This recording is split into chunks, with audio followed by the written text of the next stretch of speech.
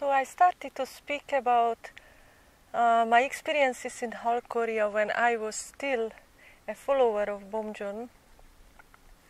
And when suddenly there was this ban of the foreigners, and I was quite broken down from that, because I had nowhere to go anymore. I programmed my life in Europe to go away from Europe forever, so I had no one in Europe. I never had a family and never had a home, actually, after my mother died in my 19th years. And I had a difficult life, and the relationship I gave up. And I told him, you can find another girlfriend, I'm going to do meditation in Nepal. And so you just cannot go back. People are changing, yes, situations are changing. I had nowhere to go back.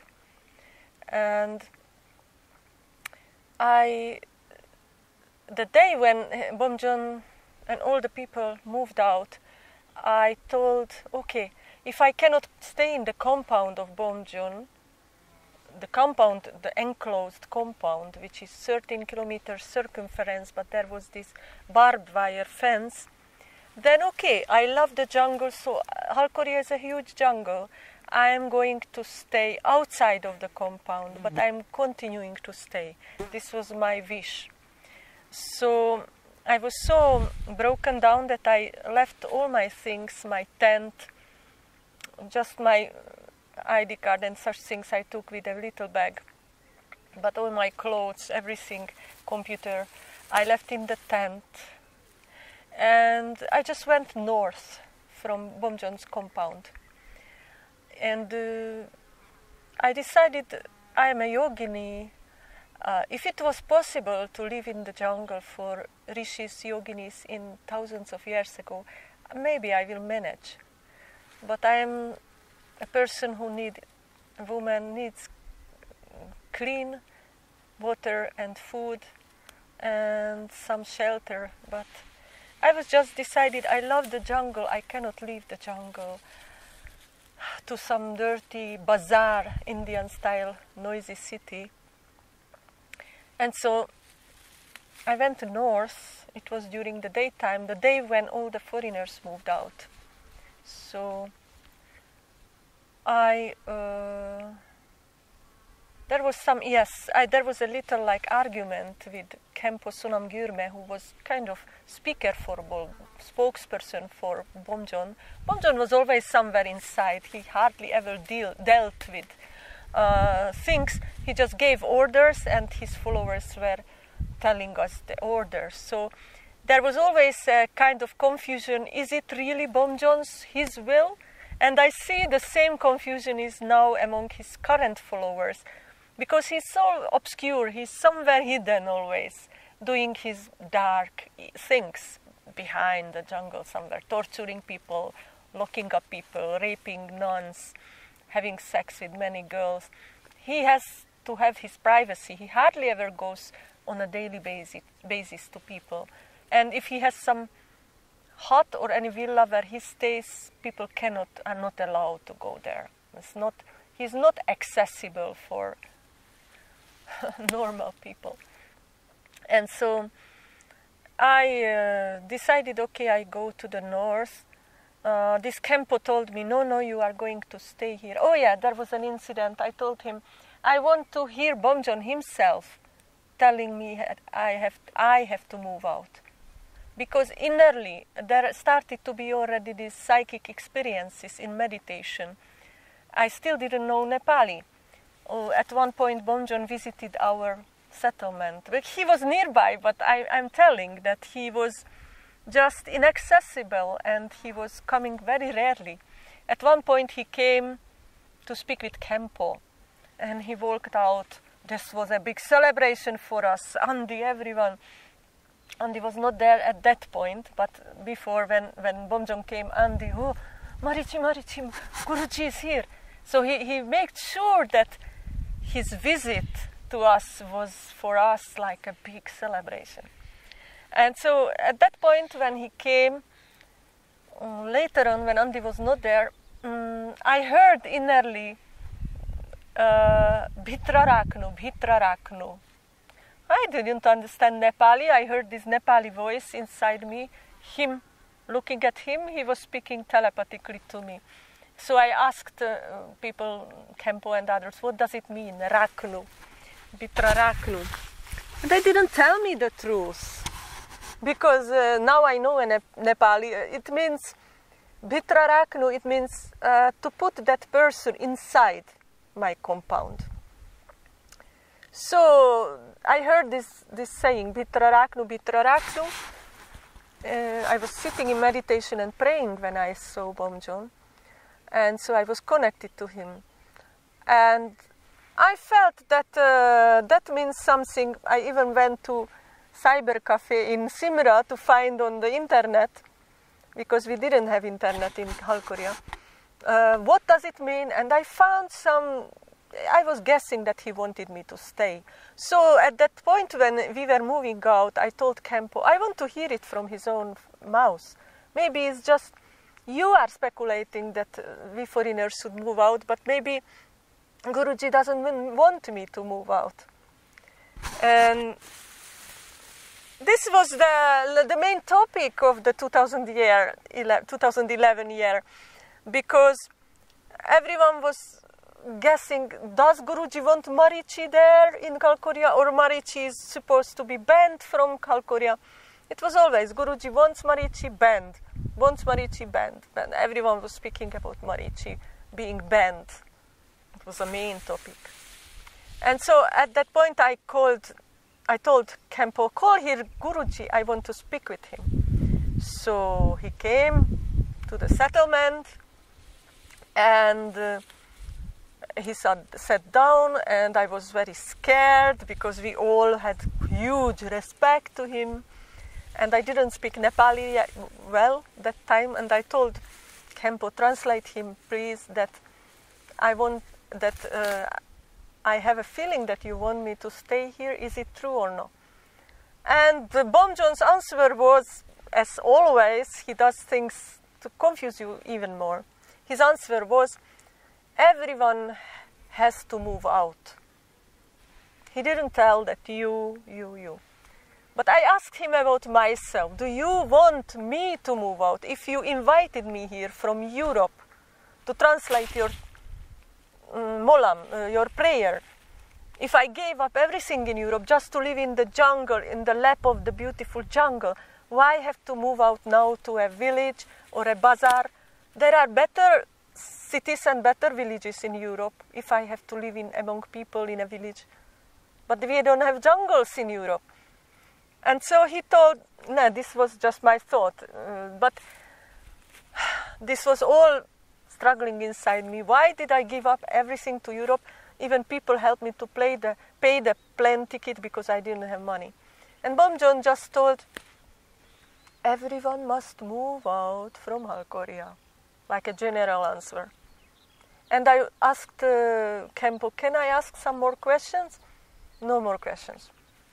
That was it. Then he walked back to his inner compound.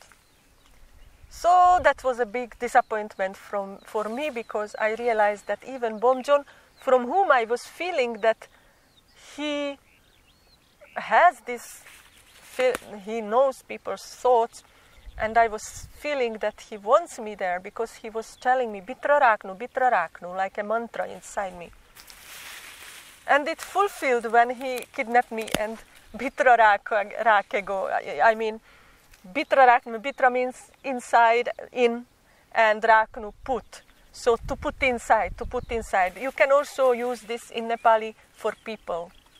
Not like in English, you don't put people, you send people or place people, but in Nepali it's fitting, it's possible to say Bhitraraknu. I was hearing this all the time, Bhitraraknu. But the thing is that I would like to warn you, you can experience psychic things from Bomjon's, miraculous, but it doesn't mean that it's positive. This is the catch. the Bitraraknu, that time when I was so convinced that Bomjon is divine, I was convinced that he's deep in samadhi, he is meditating and communicating with gods and who knows what. And he was having sex with Dipshikadas and eating 2 times a day good food. But I didn't know it at that point. We don't know. So, Bitraraknu, yes, he wanted me to put inside, but on chains and in tortures and rape. So he's like a robot. It was like going on in him, Bitraraknu. But it doesn't mean that he wanted good for my soul and good for my body. And he didn't want anything spiritual. He wanted to harm me. Just it was not yet the time, probably. There were no conditions to kidnap me at that point. So, I just left all my things there and I went to sleep. I went to the forest in the north, and when it started to be evening, so I thought I have to climb a tree and sleep on the tree, because on the land they would find me. And the Nepali media is writing, oh, the foreigner climbed a tree because she was afraid of tigers and wild elephants. And I was afraid more of Bomjon's people, because like here I was sitting in much taller grass, and during the day when I escaped to the north, and then you hear everything in a jungle, and you hear that people are coming after you. They were searching for me. Actually, he sent Darshan, my later torturer, and 2 or 3 other guys to search for me. And first I hid in the tall grass. There is this Fanta, the name of the grass is Fanta, I think. Sukla, Fanta, Sukla. Yeah, I think it's Fanta. And I lie down in the grass so they didn't see me. They looked around, the Mareechi is nowhere. And when I heard that they went to a different direction, then I quickly ran inside the forest. It was at the edge of the forest, Halkhoriya. And I climbed there are so good trees to climb in Nepal, because they are very they are not straight. They have steps, you can hold on them. And so I climbed the tallest tree in my life. Really, it was so tall that if I fall down, I die. And I also, when I climbed up, I realized that if I climb to the thin branches, then tigers never go to thin branches because they would fall down. They are scared. And maybe bears could go after me, but the bear would not have. Usually, bear doesn't eat meat, yes, so it has no reason to attack me on the top of a tree. More tigers or leopards, more. And I think it was very strange. Suddenly, from beautiful sunny day, like now, clouds started to gather in the evening, and such an hurricane, such a huge rain with amazing wind, like tornado, appeared. And so much rain, like I was thinking, if Bomjon has magical powers, then probably he can somehow affect the weather. His followers believe until today that he affects the weather, but in a positive way. But the thing is that the weather reacts on Bomjon's actions, but not in a positive way. It's all connected, yes, and he does have psychic powers. Now, for secular people, this video is not meant to be, because they will not believe me. Bomjon's followers will accuse me of imagining and being mentally ill and schizophrenic, of course, because this is what they do all the time. Of course, they can speak about miracles. They have endorsement to speak about Bomjon's miracles, flying on white horse to the sky, ordering things to the wild animals. They are allowed to speak about miracles, but as soon as someone doesn't belong to their group and speaks about Bomjon's miracles, which not necessarily are positive ones, then, oh, that person is crazy, mad, mentally ill, blah, blah, blah. Anyway, ex-followers know that I am a person who experienced a lot of invisible powers, psychic powers of Bomjon, but it doesn't mean that it's a proof of being a divine being. Asuras can also do miracles, not only devas. Very important. For Christian thinking foreigners, Satan is also able to do miracles, not necessarily just Jesus, yes? So that night I realized that something is not okay. Something negative is there. That huge, if he is a positive divine being and he wanted me to stay there, he should have protected me. He should have defended me. So why is he playing double game that inside me in meditation he is calling me, come inside, come inside. And I am not the first person who experienced. Many followers and many of his victims speak about inner experiences when Bomjon was calling them in dream, in meditation. Even one Russian follower told me, Bomjon is telling that person, come to Halkhoriya, come to Halkhoriya. One American follower, one German follower, come to me, I love you. Always he says inside people. But on the outside world, he's turning his followers against me. So what is this double gaming? That moment, it started to be, when I started to be very, very confused and very sad. What is going on? I thought I am coming to a holy person. I gave up everything in Europe just to meditate here in beautiful jungle. And then they are playing around with me, sending me to some village, and I didn't do anything wrong.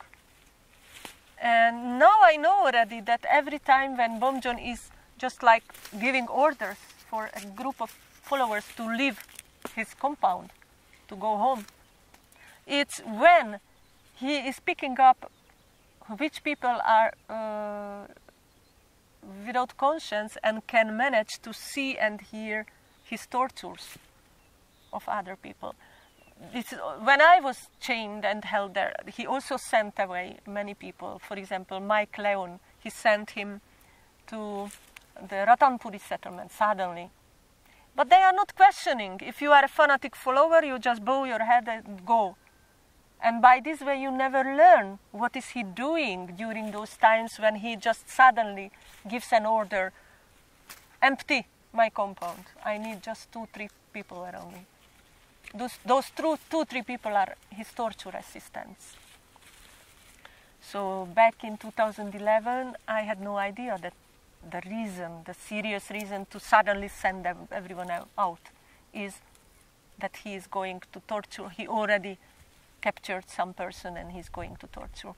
I suppose it was Nangsalji whom he tortured that time, because just a few months later I learned from Tomek Tarnowski strange stories of Nangsalji going naked, found in Bomjon's compound, sent to crazy house, psychiatric clinic, coming back. Strange stories. A silent Nepali married woman victim who was serving Bomjon and Kempo. He destroyed that woman. So that was a strange thing. And next time when I slept on a tree was also from outside of Bomjon's compound. When I lived, now I don't recall exactly if I stayed in Vaiba's house, but probably not, because he would recognize that I didn't come home. Or was it, yeah, I think he went to Kathmandu that night, so he couldn't check out on me.